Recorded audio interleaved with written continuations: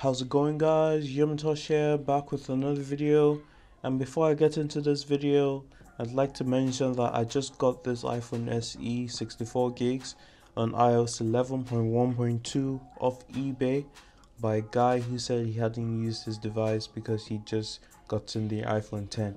And I was so lucky that he had this on iOS 11.1.2, or I would not be able to do this today. So I mean, we could cheer him up. He won't really know. I don't think he's into jailbreaking. But anyway, let's get right into the video. So now this video was inspired by Everythingapplepro, and this is my own take on the Fluid Enabler. The Fluid Enabler is now in beta 2 and it's an awesome tweak. Not a full tweak, but an awesome one.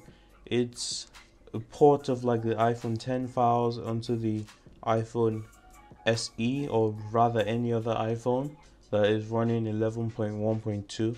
And on the SE, I'm pretty sure it might be a bit slower on like the 5S and the 6, but on the SE, so which is basically the A9 processor, it is very fluid. The gestures are so natural. I'm like, where has this been all my life?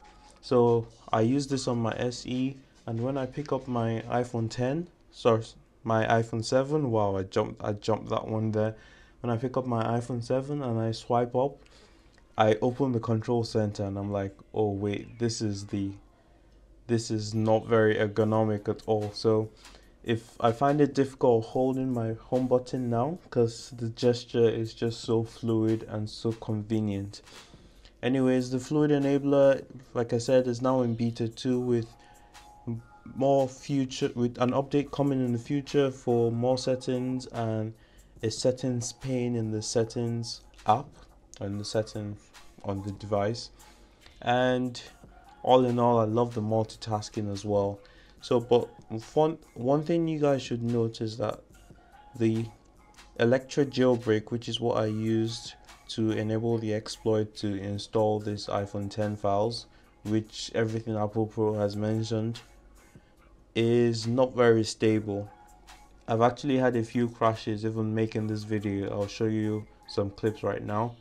And well, this was the most crashes I got like in the shortest time span.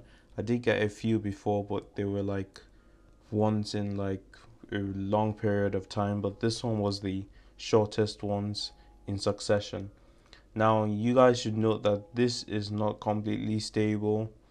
We're still waiting on the LibreOS, which is supposed to be the more finished version of the jailbreak with Cydia as well, as this does not have Cydia.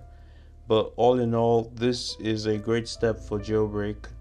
iOS 11, you almost cannot imagine that we still have jailbreak in iOS 11 at this point in time. Anyway guys, it's been Yumatosh. I hope you guys learned something from this video. See you again next time, and peace.